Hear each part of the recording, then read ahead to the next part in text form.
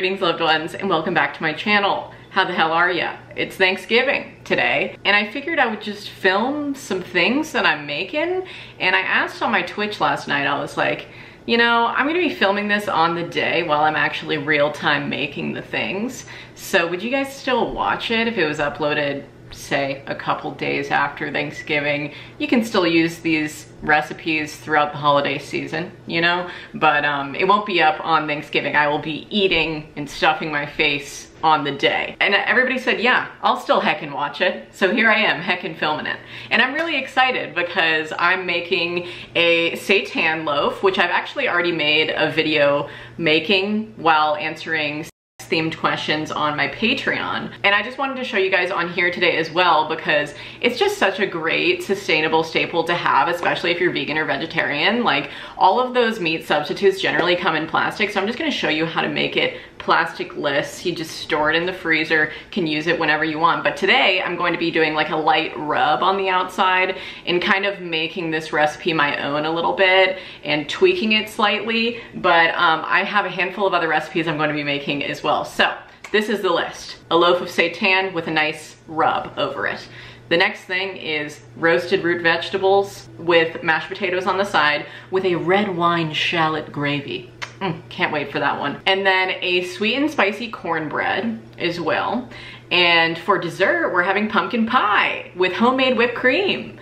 And the pie is also homemade. I made it last night, and I'm not gonna be showing you the process for the sake of time in this. I have enough to show you today, you know? And also because it was already made into a video. I followed Maddie Bragg's The Perfect Pumpkin Pie Recipe video. Honestly, I am so here for Maddie Bragg, from beauty guru to chef, and I watch pretty much all of her recipe videos. So I made the pumpkin pie last night. I'll show it to you. All we'll have to make today is the homemade whipped cream. I will say I did kind of frick up the crimping process. So did Maddie in her video, she said. And I just made my crust a little bit too small. I kind of like didn't shape it to the outer rim of the pan. But that all aside, this is my first pumpkin pie. It's a learning experience, you know? But anyways, intros aside, I just wanted to say, hey, wanted to make some vegan and vegetarian recipes for you today to make throughout the holiday season and wow your family. Yes! Stay at home Thanksgiving for two, baby. Let's get into it. This is a holiday special. All right, so I'm just gonna quickly show you the overview of this recipe.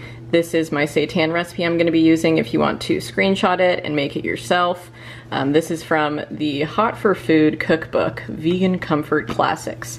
One of my faves for sure. So this is the seitan. The next two recipes I'm going to be making come from the Southern Vegan cookbook from Lauren Hartman, and it's going to be the roasted root vegetables with mashed potatoes and red wine shallot gravy.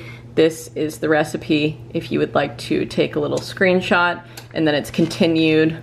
The gravy recipe is continued on the next page, so you'll need to screenshot this as well. And then this is the sweet and spicy cornbread recipe that I am very stoked for. It's a pretty simple recipe. There you go. Take a little screenshot, baby. All right, let's start with the seitan though, because it's the highest cook time. That's something that you really got to keep in mind, all right? If you hear any football in the background, it's because we're watching a football game. Anyways, let's get into it. So we're going to start with our dry ingredients, being the vital wheat gluten, nutritional yeast, spices, and herbs. So we're gonna do 3 cups vital wheat gluten. This is what makes it what people call wheat meat. It's great. It's a great consistency. I really prefer this over tofu as a meat substitute. It's fantastic. Seitan is the friggin' best.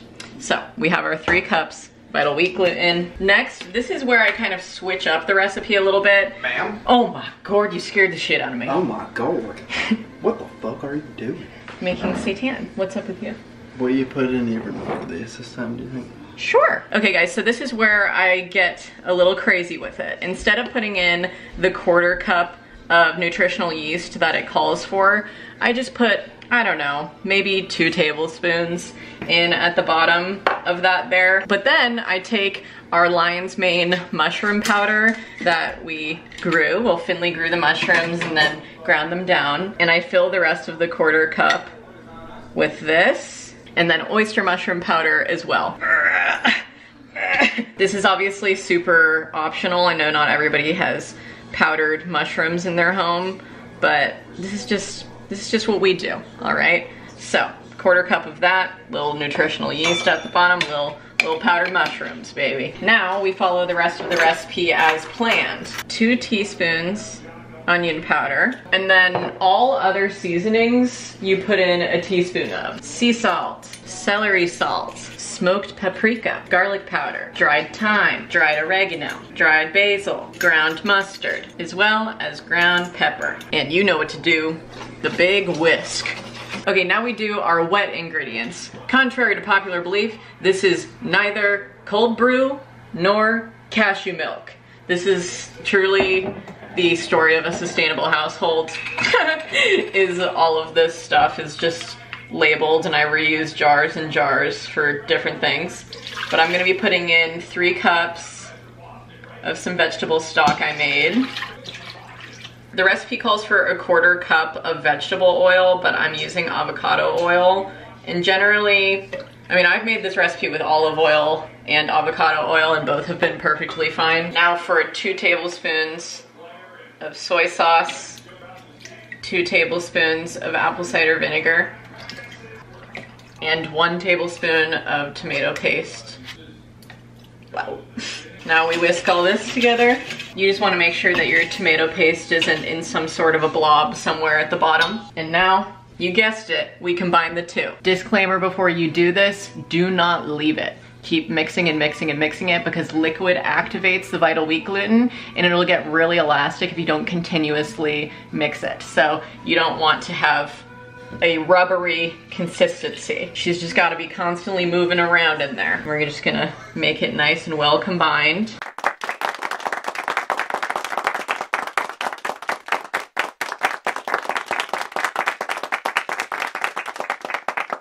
All right, now we are going to dump it out onto our foil. It says to do it on a clean work surface. So I've made this multiple times, and I never think that it's worth it to move it to a knead on a certain surface and then just put it in foil immediately after. So it's like, why not just knead it on the foil until you start to shape it into a little bit of a log. Might flip that bad boy over. When I've made field roast recipes, they tie this off with cheesecloth or twine or something to make it look like a real roast. So you could do that, but I don't really care to just give it a couple of kinks in it.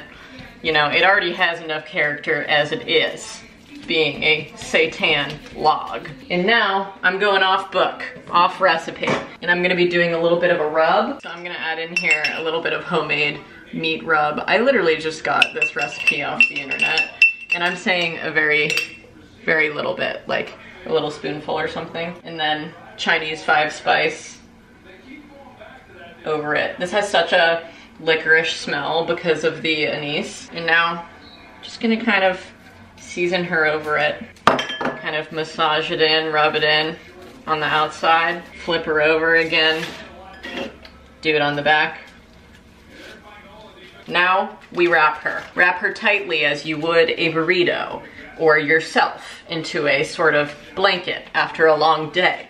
You're going to want to roll it like so. At least that's what I personally do.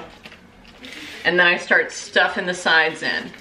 Stuff it, stuff it, stuff it. Kind of make it more taut with the foil on either side. Stuffer, stuffer.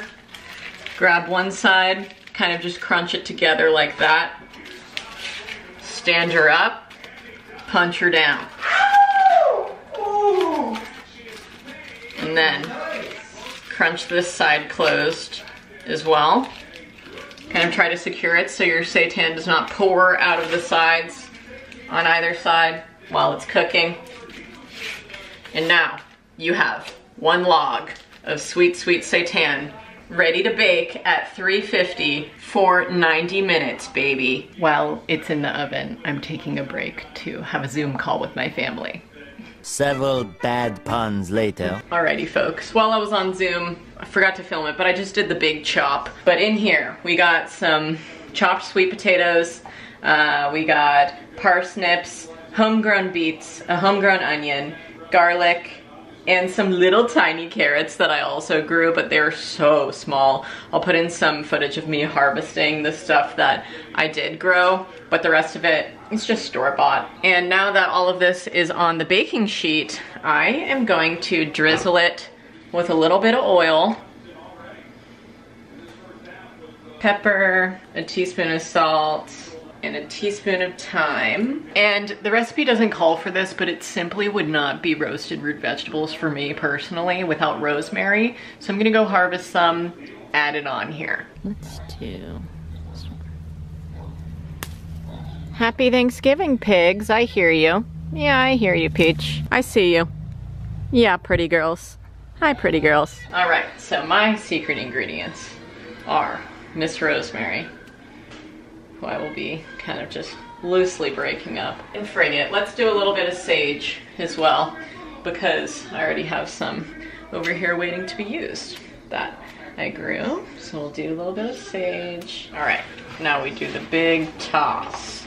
Personally, I prefer to toss with my hands compared to, I don't know, using some kind of a big spoon to knock them all around. Oh, I forgot to say that the recipe did not call for beets, but I didn't have enough carrots to fill out the recipe, and I wanted to use some homegrown beets, so why not throw them in? I'm still waiting on the seitan to finish baking at 350 before I can raise it to 375 for the roasted root vegetables. So in the meantime, I'm going to peel my potatoes for the mashed potatoes. When I made my pies, I filled this up to the brim. Remember that? Yeah. Do you want me to double it? Yeah. Then I'll have the extra left. It was delicious. We're gonna double it. Alrighty, the seitan is ready. I switched pans at one point so I could have this pan go in here. And these are gonna go to 375 for 25 minutes. I'm going to allow my seitan loaf to cool a little bit before I handle it. And I am currently making the mashed potatoes. One pair of pants later. All right, folks, I'm back and I've changed. The whole fit is thrifted, baby. And my earrings are from @TrailerParks on Instagram. I got this necklace from a subscriber as well. Either that or maybe Silence Hippie gave it to me, Sasha on here. I don't remember. I don't fucking remember. Anyways, let's get after it. The roasted veggies have come out. I'm just gonna keep them kind of warm on the stove top a little bit over here. And we are going to start our red wine shallot gravy. All of these are for the cornbread. By the way, there's a lot going on in the kitchen. I'm gonna bring you over. My eyes are watering. Okay, add the shallots to half a cup of melted butter over medium-high heat. While we got this going, just got a couple more minutes. I'm gonna hand mash my taters. I didn't thrift this masher for nothing. I'm glad that I doubled this recipe. I used 6 pounds instead of 3 pounds, courtesy of Mr. Finley. Great recommendation, baby. You said to double the mashed potatoes. And just so I finish these up, I'm gonna add in half a cup of vegan butter, and I'm using real milk instead of non-dairy milk and coconut cream. So I'm going to add in about a cup of milk from our neighbor Athena's farm. A little salt to taste. I'm gonna keep it low on the salt for right now because I can always add more later. And dairy is rather salty as is, and I learned that in my night routine video. Even though I doubled the amount of potatoes, the amount of liquid that I added in the original recipe, like not doubled, seems like the best scenario. So I'm just gonna keep it like that so it's not super liquidy. I was gonna add more just because I was like, oh shit, I have to double it. Why do that if no need? Love her. Gonna need some more salt though, some more pepper. I personally like to do a little sprinkle of nutmeg. And those taters are ready to just hang out for a little while, keep warm. Okay, now our shallots are browning. Gorgeous, darling. Gorgeous, darling, wow. Add the flour. We will need a 1/4 cup. Coat the shallots in the flour. Add the broth, 2.5 cups. 1, 2.5. Now we'll add in a 1/4 cup of red wine. I'm using 19 Crimes Cab Sauv. It's fantastic. I love to drink it just for myself, so I'm gonna pour myself a little glass. She's starting. Why not, you know? I've been cooking all day. And then I'll add in a tablespoon of balsamic and we'll start whisking. It says make sure there are no lumps of flour. I don't see any. Sorry for the tragedy that is my stovetop. We'll clean it later. You know, there's a lot going on today. Oh my God, that was almost so bad. Now we're gonna add in a little bit of thyme, little pepper, little salt to taste. My hair is almost going over there, shit. And we're gonna simmer it for 10 to 15 minutes. And now let us start our next project.